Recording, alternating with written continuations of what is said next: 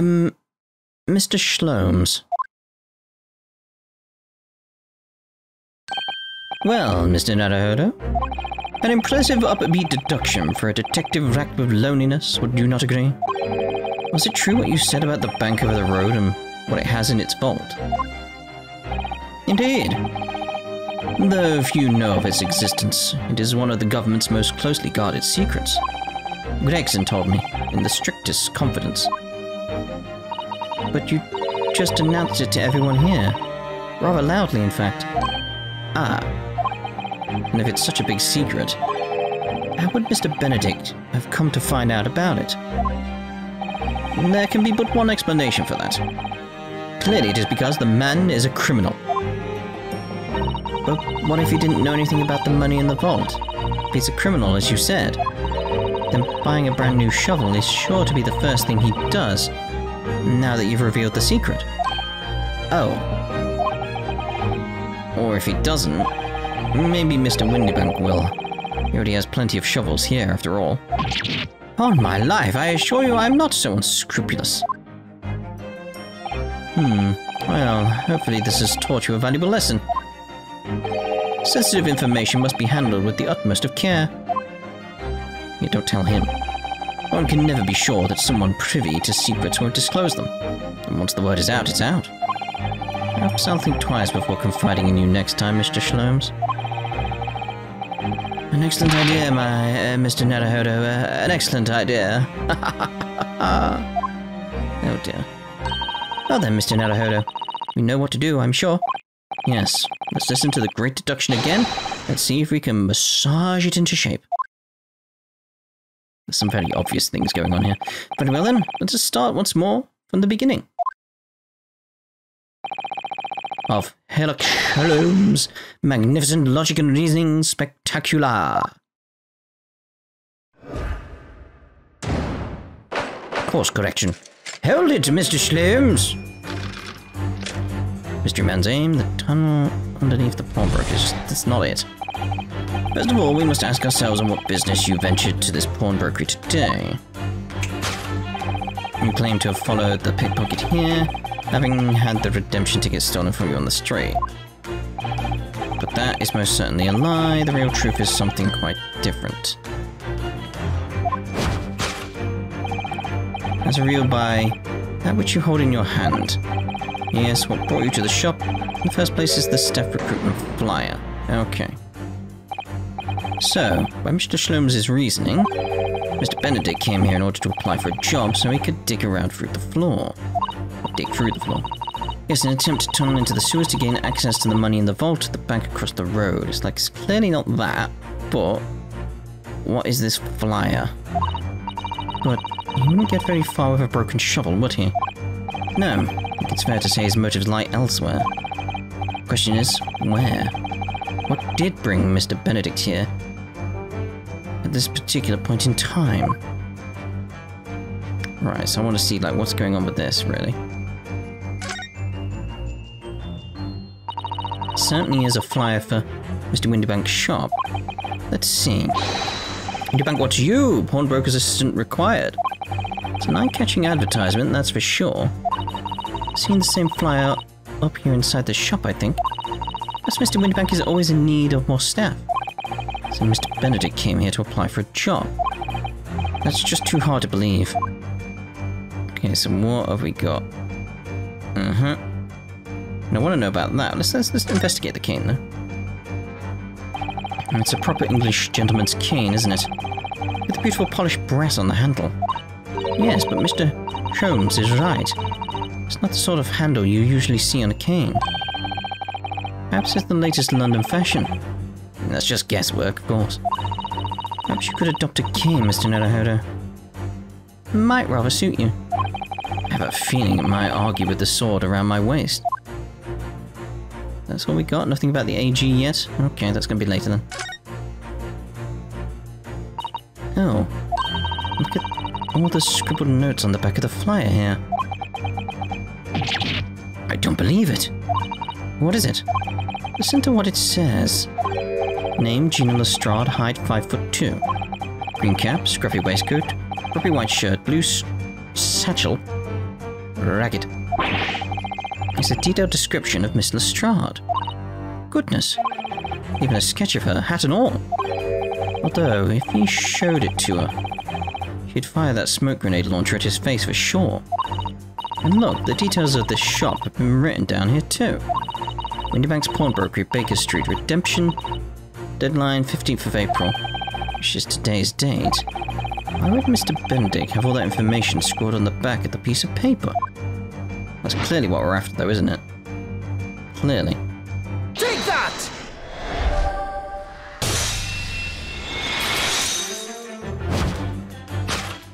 Yes, what brought you to this shop in the first place is the info about Miss Lestrade. Quite so, my dear fellow.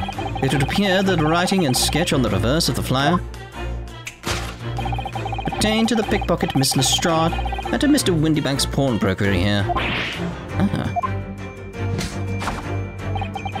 You originally told us that you had merely given chase after Miss Lestrade stole the redemption ticket from you.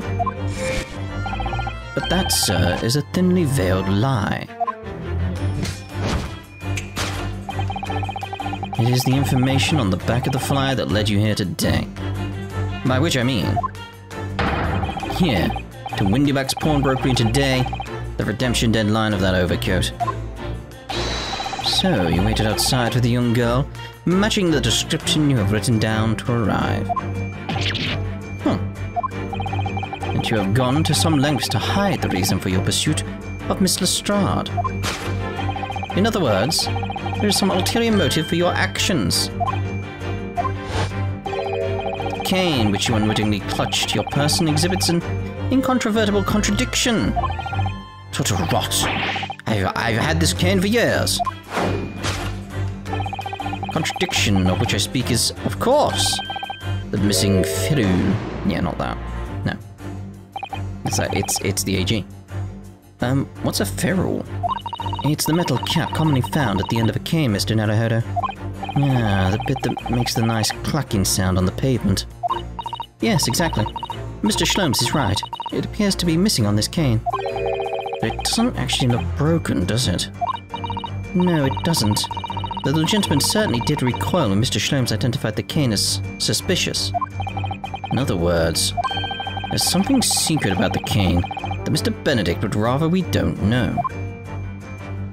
It's like, is there anything else to investigate around here right now?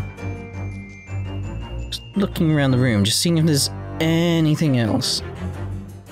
Don't think so. And why is my throat doing that? Oh, that was weird. Suppose we could look at the stylish hat. As stylish as no doubt it is, don't think this white top hat suits the man, do you? No, not at all. The more I look at it, the more something strikes me as suspicious about it. I think perhaps it's not so much that it strikes you as suspicious, but rather that the hat is just striking. I suppose you're probably right. Perhaps the hat isn't what we're looking for. Probably something hidden under it. But it is the AG we want. I'm just wondering if there's anything else. Alright, AG it is. Look here, Miss Susato. There are some letters on the handle. Ah, yes. Those must be initials, I think. In the West, it's customary for people to engrave their belongings with the first letters of their names. So Herlock Sholmes would be HS, you mean? That's right. Initials on this cane, obviously. Oh. AG. Why does it feel as though that's not quite right? It's like, yep, it's gotta be. There's nothing else on the other side, is there? No. Okay, it's gotta be that. Take that!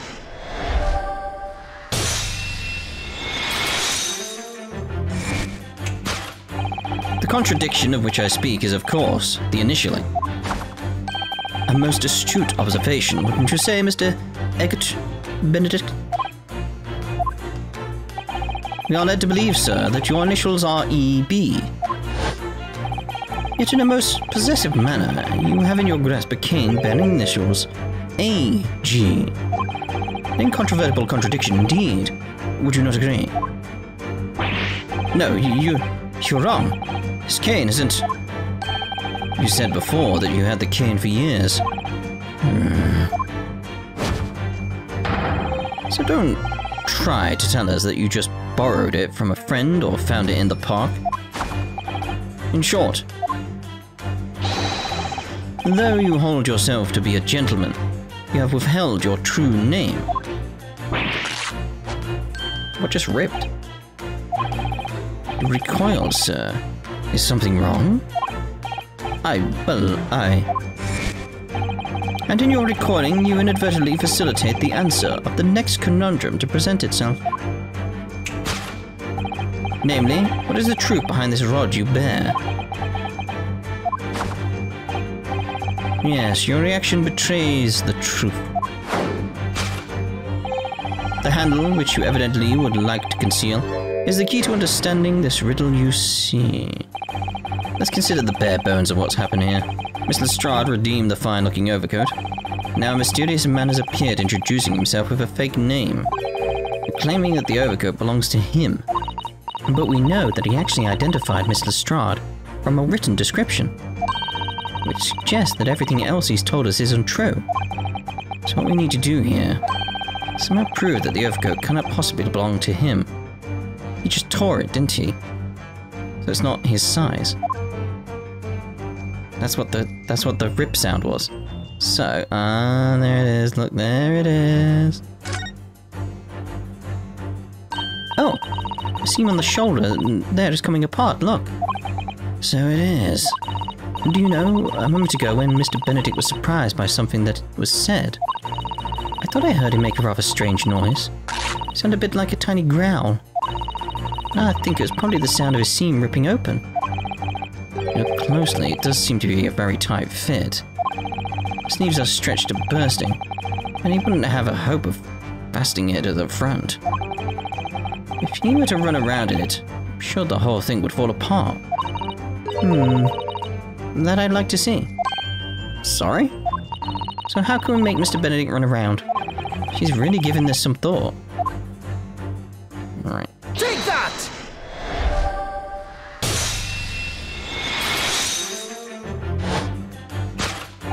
The split seam, which you evidently would like to conceal, is the key to understanding this riddle, you see.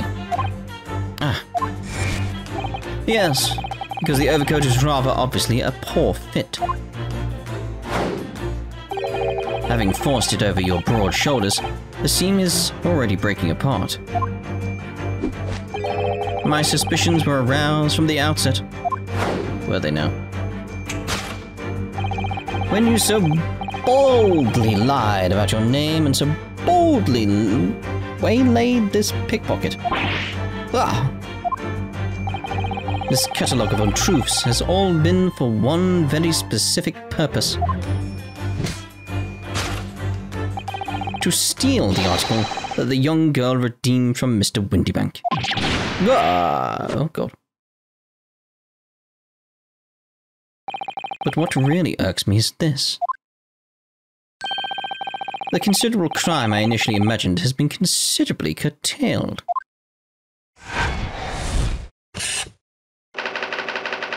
To abscond with a redeemed item. Oh my. How could he? Yeah, so this is going to be completely obvious. He's after the disc. Really, isn't he? But why? What's so specific about the disc is my question. Now, Mr. Benedict, let us continue. We must expose the details of this elaborate crime you have in the planning. This is utterly absurd. You're suggesting that I, a gentleman, designed a wheeze to filch some tawdry article of pawnage. Have you forgotten that I redeemed the article in the proper manner using the watchword? Had I not been the one to deposit in the first place? How could I possibly have known the relevant details? Ne sais pas. No, but the watchword can be discovered. As you are only too well aware, Mr. Benedict. And your furtive glance is more telling than I would have hoped. What? Let's consider how one might come to learn a secret watchword relating to the pawned property of another. The method is revealed by the council notice on the counter, of which your eyes were inadvertently drawn. The direction of the deduction must change rather dramatically now, I think. Yes, no more talk of tunneling into the sewers. Which is a pity, because it all sounded rather exciting. Anyway, can't deny that this mysterious gentleman did know the watchword. Yes, Professor. Didn't know that word, Mr. Windybank would never allow you to redeem the article.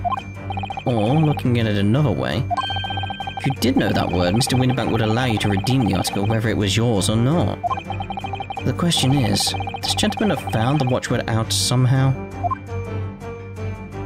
I mean, what we got on here?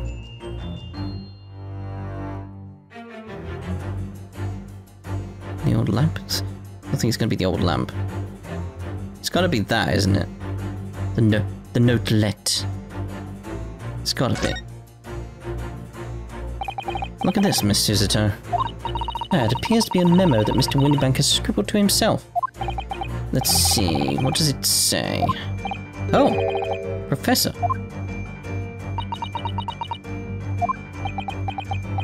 Yeah, it says more than that, though. Mr. Windybank must have made a note of the watchwords his customers give him, right before their eyes. And in alarmingly clear script as well. Oh dear, I don't know where to look. Who knows what other secrets I might see. Well, that's it then. Take that!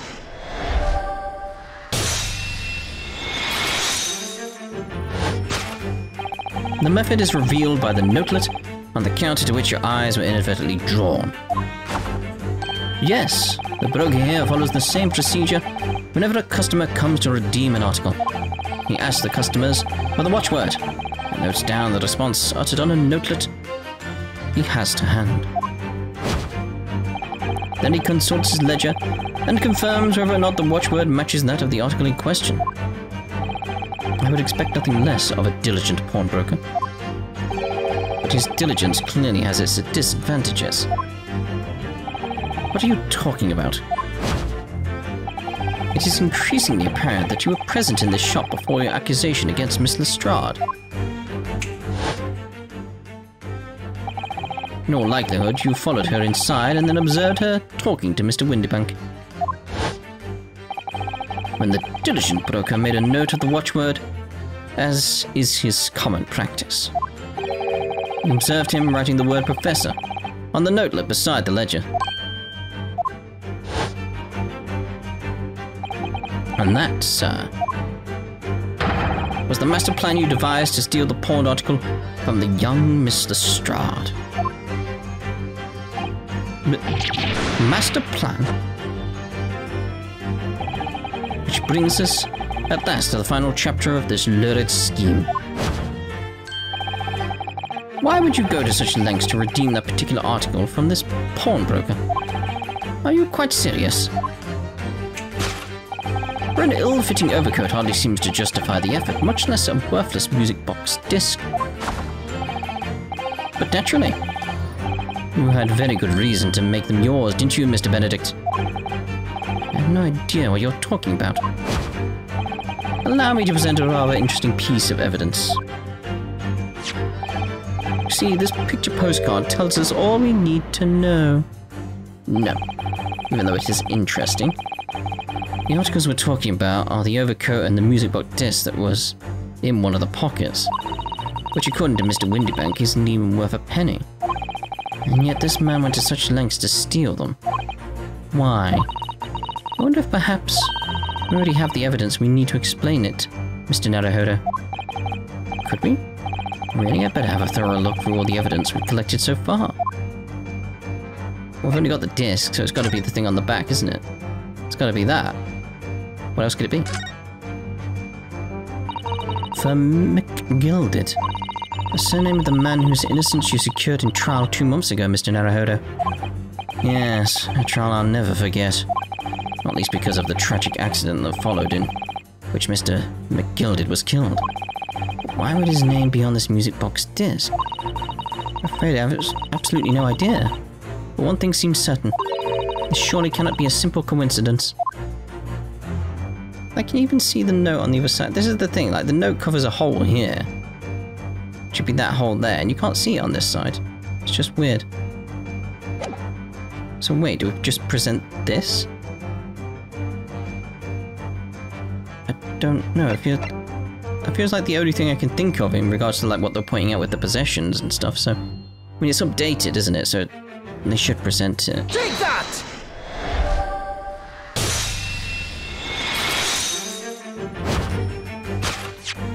You see, this music box disc tells us all we need to know. What's that? On the back? It reads for McGilded.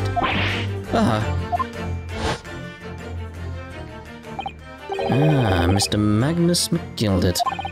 The unfortunate philanthropist who perished in curious circumstances at the Old Bailey 2 months ago. A prominent man in London, where his lone-mongering demonstrated a distinct lack of scruples. So, you're an associate of his, are you? Or perhaps a subordinate? Mr. McGilded was a man of unusually small stature. In fact, he was precisely the right size for that overcoat that you squeezed yourself into. Your true identity remains shrouded in mystery, Mr. Egret Benedict. Egget. Keep doing the Egret. Egget Benedict. But the final conclusion here is crystal clear. The reason you came to this pawnbrokery today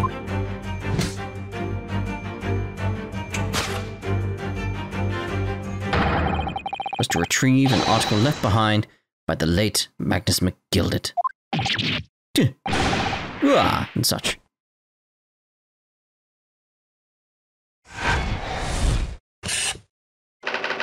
To acquire an item deposited by Mr. McGilded.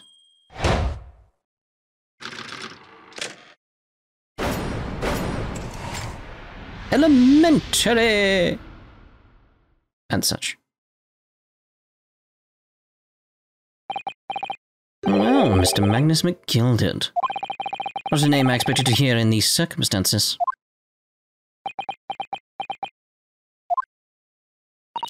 Mr. Sholmes, I'm afraid there's something very troubling on my mind. Pray tell, Miss Susato. Well, according to what Mr. Windybank told us earlier, today was the final day on which the code could have been redeemed, was it not? Yes, ma'am. That is correct. Today would be precisely 2 months since it was first deposited. Well, today is 15th of April, so 2 months ago today would have been 15th of February, sir. That's right. It's all carefully recorded in my ledger. Deposited at 10:30 p.m., I see. What? But that suggests... Yes, 15th of February. It's precisely the day which the omnibus murder took place. At 10:30 in the evening. Precisely the time at which the terrible events were unfolding. Suggestive is not the word. It would seem the matter is entirely beyond coincidence.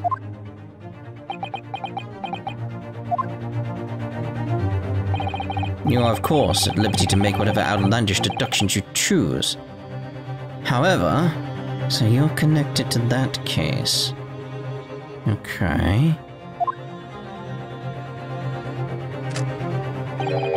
How did you get that?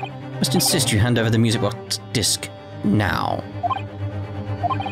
It would be a terrible shame for you to return to your native land in a box. What do I do?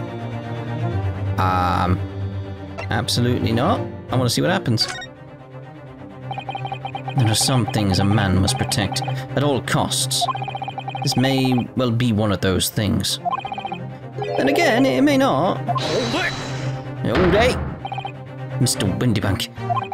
This is my shop. I don't allow any harm to come to my customers. If that were to happen, I should have to take my own life. Mr. Windybank, no. Alright, that's enough. Well, what's all this then? Inspector Gregson. Inspector? That's right, Sunshine. The alarm was raised on one of our dedicated emergency lines. So we got here as fast as we could. Now, what's all this about, eh? Oh, praise be. Got here at last. I was moments away from forfeiting my own life in my very own establishment.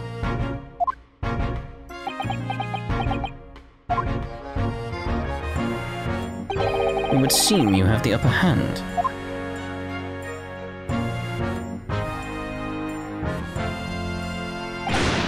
Right, you lot have got some explaining to do. I don't appreciate being bothered with some petty argy-bargy. Argy-bargy? Petty? Mr. Windybank finally nearly met with his end. Yeah, by his own gun as far as I can tell. Oh dear. And the whole of Britain could meet with its end if I don't get to the bottom of this case I'm supposed to be working on. What? What on earth is this case, Inspector? Spare no detail, Gregson. I might have said a little too much. No matter, it's nothing to do with you lot. I want to know about that. Anyway, sir, you're gonna have to come with me to the station. But of course, Inspector. Away! He's getting away! Get after him, lads. Was the beat officer too?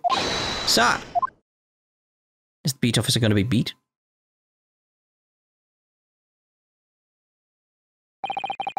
There's been a spate of thefts at pawn shops around here recently. So we've fitted emergency buttons underneath the counters for brokers to let us know when there's trouble. Oh, Inspector, I was very worried there for a while. Very worried indeed. Now then, Mr. Permanently in mourning. Oh, yes? I'll be taking that whatever it is of McGilded's down to the yard, thank you very much. Send it over. Oh, yes, of course. No, don't. Don't give it to him. It's mine, that is. I'm sorry, miss. But anything belonging to McGilded has to be taken in as evidence now. As evidence? If the police demand something as evidence, my dear fellow, we have no choice but to capitulate. It's all yours, Inspector.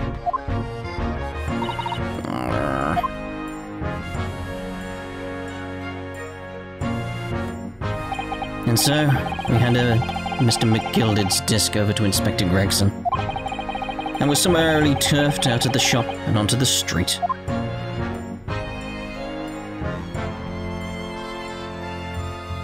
To be continued? What? What I say? What?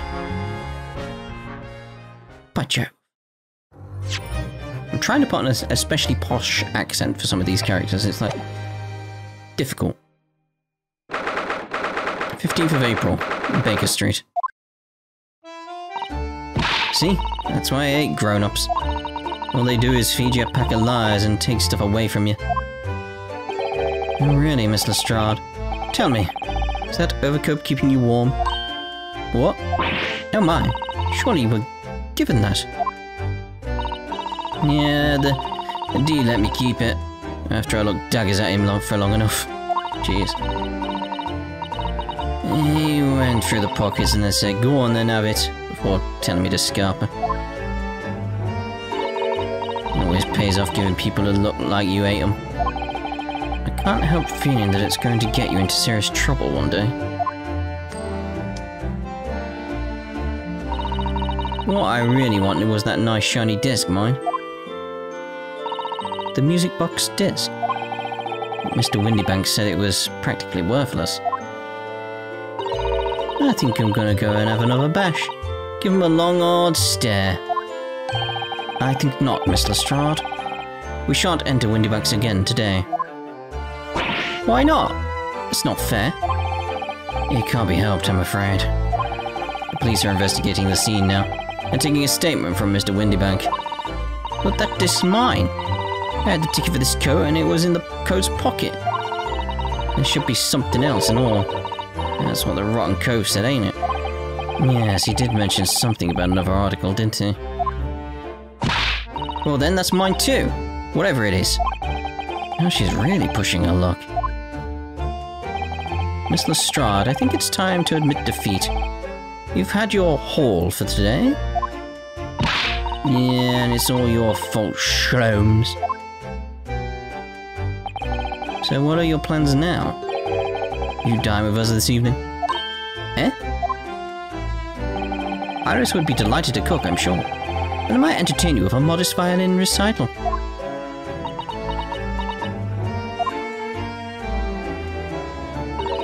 Notar. Oh. Why would I come round your place, eh? You lost your head or something? And she's gone. Oh dear, she's gone. Having reviled on me quite unnecessarily, I might add. I can't help wondering. Perhaps she might turn up anyway. Interesting.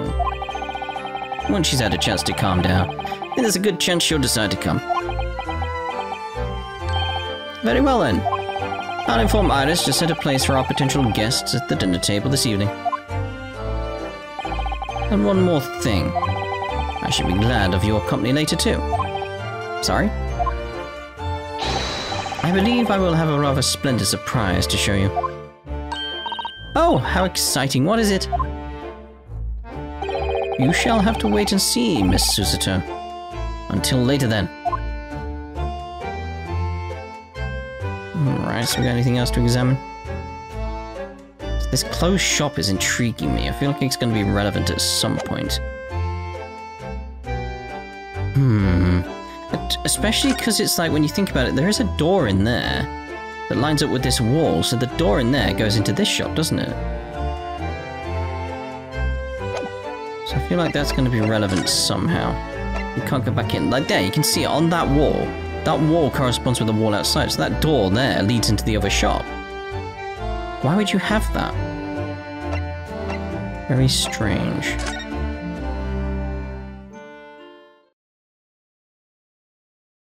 15th of April, 3:46 p.m. Sholmes' suite. Ah, Susie and Runo. Come in, come in. Good afternoon, Iris. Thank you so much for breakfast this morning. Oh, don't mention it. Goodness, look at the time already.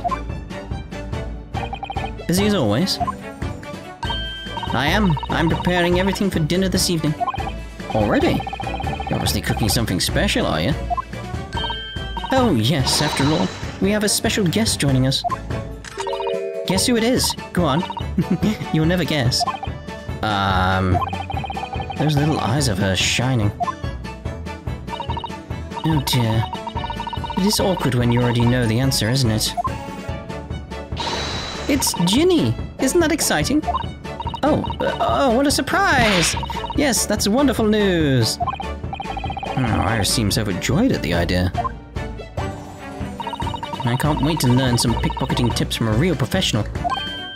Oh, yes, that does sound like fun. I'm not sure that's entirely appropriate. Are you, Mr. Naruhodo? By the way, Iris, what's Mr. Sholmes up to?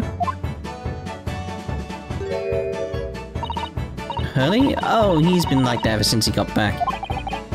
Hello, Mr. Sholmes. I beg that you won't speak to me. Sorry? I don't know who you are, but kindly take your leave. As you can see, I'm not here. I don't know how to respond to that. I do apologize. When he gets like this, he's completely oblivious to everything. Yes. I see.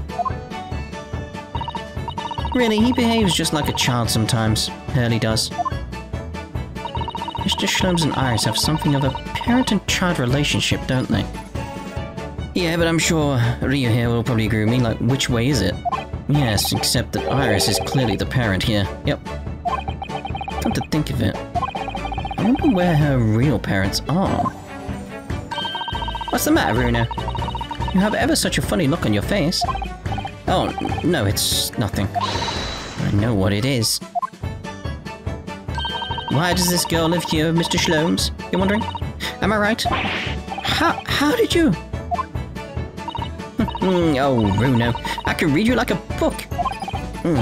This girl is dangerous. Don't worry, you can ask me anything. I won't mind. When you say that, but I just want to investigate something over here first. Like, no, I can't investigate that. It looks like this duck or something like that, or a paper duck, is there in the bin. I don't know. But I'm thinking actually we'll probably end this part here. After we just inspect him, because it's like, hold on, what's going on here? So, Mr. Sholmes, what are you so engrossed in? Did you not hear? I am not here. Of course you're not. I think why the whole bed of the ocean is not one solid mass of oysters, so prolific the creatures seem. He won't even turn around and look at me. It's best just to leave him alone when he's in one of his moods like this. Yes, I can see that. Alright then, yeah, so we'll end this part here, and the next part we'll speak to Iris and see what's going on. Ta-da for now.